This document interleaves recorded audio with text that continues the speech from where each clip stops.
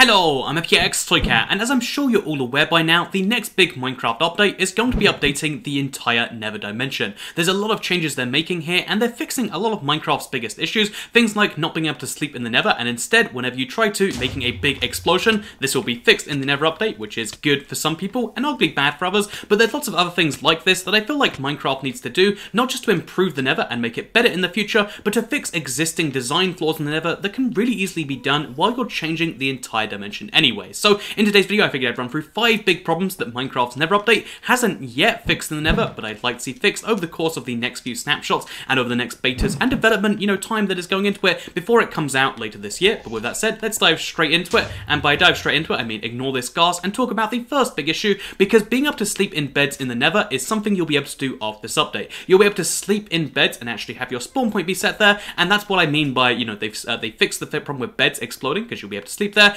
However, if you can set your spawn point in the Nether, then one of Minecraft's kind of big issues will be made even bigger, and that is the issue that you can be trapped in the Nether. Let's say this is my one and only Nether portal right now. I went through the Nether portal, then I sleep in my bed in the Nether, and that's a place I can set my spawn. Then what I do is, using my fist for some reason, or maybe some troll comes into the world, and using their fist they mine one of these blocks of obsidian, or simulate that. Let's just pretend we mined it for 255 seconds, because I don't have the time to do that right now. I'm sure you don't want to see it, but yeah, let's break that block, and then let's throw the obsidian away, because let's just simulate something bad happening. What you can actually do right now by losing that obsidian is lose your ability to go back to the overworld whatsoever. There is no obsidian to be found in the Nether, and even if there was, I mean, there's no easy source of diamonds. Arguably, you could look for enough Nether fortresses, but basically, if you break a single block of obsidian, you're trapped in the Nether. And right now, you at least have the clarification that at least you can, you can just kill yourself, and then you can break, make another one from the other side. But right now, let's say you do set your spawn point in the Nether, you'll be trapped in the Nether permanently, or at least until you break your spawn point.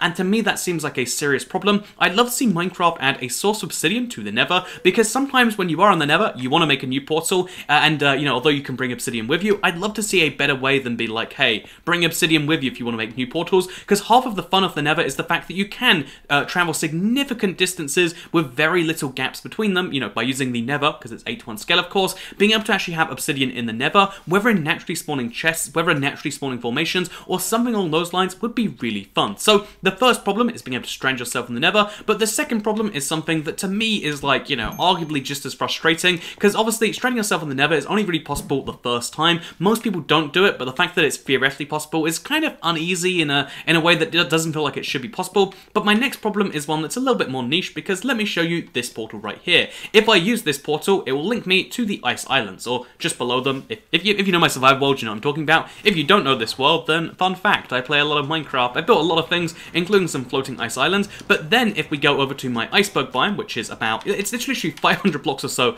over here, then you'll spot the problem. Because right now, Minecraft Nether portals need to be roughly 800 blocks apart on any of the axes, to actually function properly. This means that in the Nether, they have to be about 100 blocks apart to function properly, and this means that even though I have 2 Nether portals this far apart, do you see how far I flew? Do you see how long it took me to get from one of these portals to the other one? But that means that even when I go through this portal right here, I'm going to end up at the exact same Nether portal I was just in, again, in the Ice Fortress, a project I'm working on for reasons that will make sense one day, hopefully. But basically, you can see right there, I go back to the same portal, but then when I go through it again, because I want to get back to that same iceberg biome that I just destroyed, I can't get back there whatsoever, and this means I can have no Nether access to that area. Even if I destroy this portal right here, which I'm going to do just to prove a point, we're going to remove our portal, it still isn't possible, because Minecraft makes these weird Nether portal links using some, again, it's a formula that I'm sure exists, but it's unknown to most people, especially because it's varying by platform in different ways based on weird factors. No one really in Thailand understands how portal linking works, and to me it should be as logical as like, hey,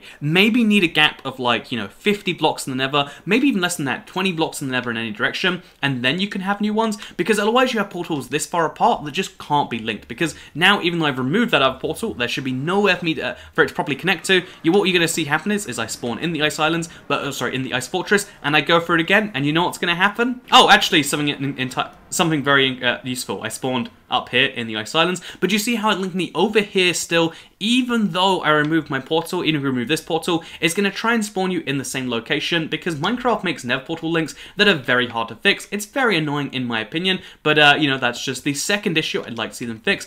Make the, you know, the system much more easy to understand, because even, you know, you can understand it to make it workable right now, but at least me, you know, maybe I'm just an idiot, maybe you're thinking to yourself, actually, it's really easy, Toy Cat, you just gotta, you know, pull out your calculus book and then do algebraic, trigonometric, I'm just saying lots of words right now. Did you know I is the square root of -1, even though when you multiply negative numbers by each other, you obviously get positive numbers, so the square root of -1 isn't a real number, it's imaginary. Wow, look, I said maths, am I smart now? Okay, maybe I'm not, but with that said, let's move on to the next thing right here, because the interesting thing right here, if we grab ourselves, you know, like a little stack upwards, is that the Nether is problematically small, because the overworld of Minecraft has been 256 blocks for the longest time now. This isn't News 21. 256 blocks is what people expect. Some people even are hoping one day to have that go up. It's been hinted by Minecraft developers before, but here's the thing about the Nether in Minecraft. At least on the Bedrock editions, I know that on the Java, the ceiling's still there, but it's not as fixed, but on the Bedrock editions at least, which something that seems ridiculous to me, is the fact that still, to this day, in 2020, you know, it's a new decade, we made change happen, but here we are still living in a world where if you go to the ceiling of, if you go really high into the Nether, not only does the Nether not really generate here, which is, I'd say, a problem, a waste of space, but also you hit a Bedrock ceiling. There is no way through this Bedrock ceiling,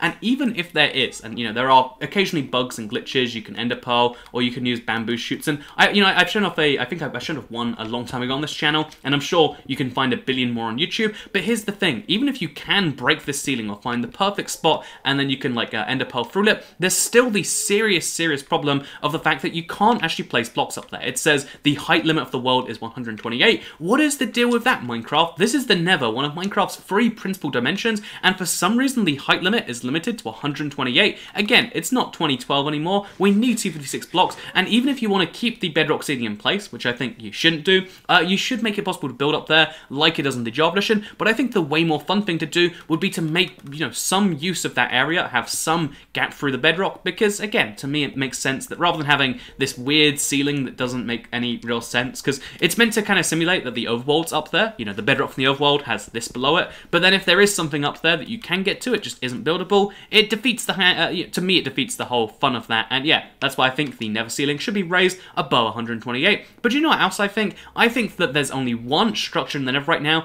and I think it's not the best structure. So I think that the fourth big issue that Minecraft's Nether has is that it needs a better Nether structure. So this is the Nether Fortress, and when it first came to the game, it gave the Nether a real reason to exist. The Nether wasn't just this place where you could find glowstone and technically netherrack if you wanted eternally burning flames. No, the Nether was a place where you could find a real exciting structure with a new block and a real purpose towards defeating Minecraft, because of course this is the place where you find the blazes, this dude over here who wants to set me on fire. It's really fun, right? I love, you know, the tree sprite here, but the only issue of this place being so exciting is it was the last structure they added to the Nether, and they added it back in 2011. This is one of those long due updates where we need to have at least a second structure, because just one brand new structure in the Nether, just one brand new thing on anywhere near the scale of the Nether Fortress would double the number of things you can find in the Nether, and you know, the fact that they could eventually overlap, it adds a lot new, you know, a lot of new possibilities, a lot of new fun to the world generation, and makes each Nether actually feel different, because let's be honest, right now the Nether feels the same, and a lot of that's biomes. The new biomes will fix that slightly, but another thing that makes biomes feel unique is the structures, and that's why we need to have some brand new Nether Fortress type thing.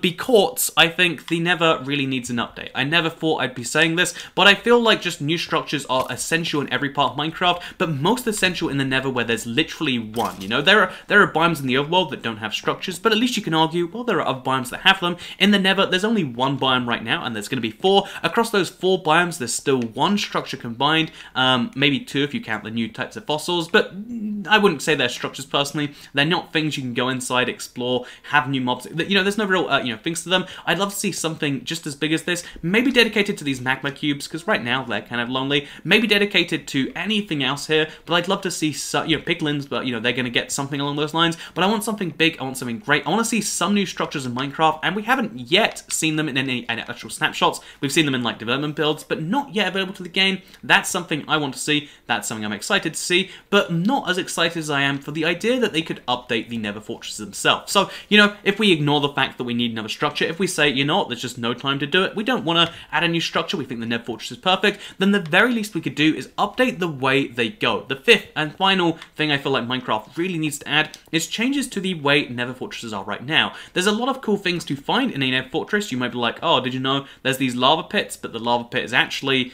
you know, fun fact that it's just one bit of lava that like floats in a really weird way. I only know about these things because I destroyed an entire Nether fortress by hand, but once you've been to one Nether fortress, you've been to them all. They're all filled with Nether brick stairs, and Nether fences, which at the time, Minecraft's design motif was very much, you know, mono block based. Like there's the stronghold, which is all stone bricks, there's the abandoned mine shafts, which is mostly wood. You kind of see that like that was the thing they did at the time, but nowadays we see Minecraft actually have building, you know, design ideas and stuff like that, and I feel like as a result the Nether fortress could have some spicing up done to it, or at least have a second variant of the Nether fortress which has some stuff done to it, because it looks really ugly right now. It looks like a really bad thing in the old Nether terrain, and then with the new Nether terrain it looks even more out of date. I feel like it's essential you update the Nether fortress to make use of these new biomes and the new things coming in the Nether, because right now it's just kind of lame. I'm not saying you have to go as far as make them out of ice, although, you know, I would love that personally because obviously I've done it myself, but obviously making them out of some new ingredients, using red Nether wart blocks, red Nether bricks, using any of the new blocks they've just added to make the Nether fortresses more exciting places. That's something I would love to see, that's something I need to see, and that's, you know, where I'm going to kind of bring today's video to the close. There is a lot of things Minecraft can do to its Nether to improve it. There's lots of ideas that are out there as to how Minecraft could and should improve. I love that the one that they finally took is like, hey, Nether caving has no point, so they've added Netherite, and I'd love to see if they take on board any of these other suggestions, because here's the deal, Minecraft's Nether right now is pretty bland, it's pretty mono,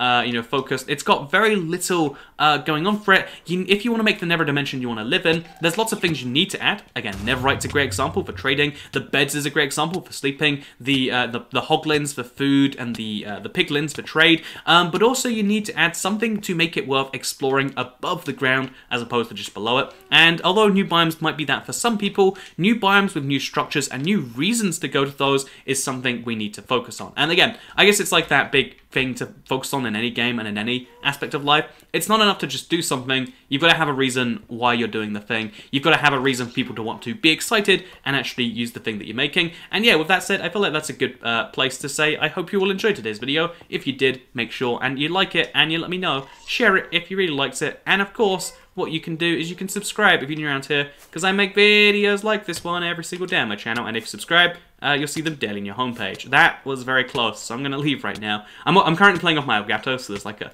slight frame delay. If you notice I moved weird in this video, that's the reason why, but I hope it wasn't too awful, and if it was, you know, I don't know, blame the editor. Yeah, it's all the editor's fault. Hashtag blame the editor. Anyway, thank you very much for watching, because I'll see you all next time. Goodbye.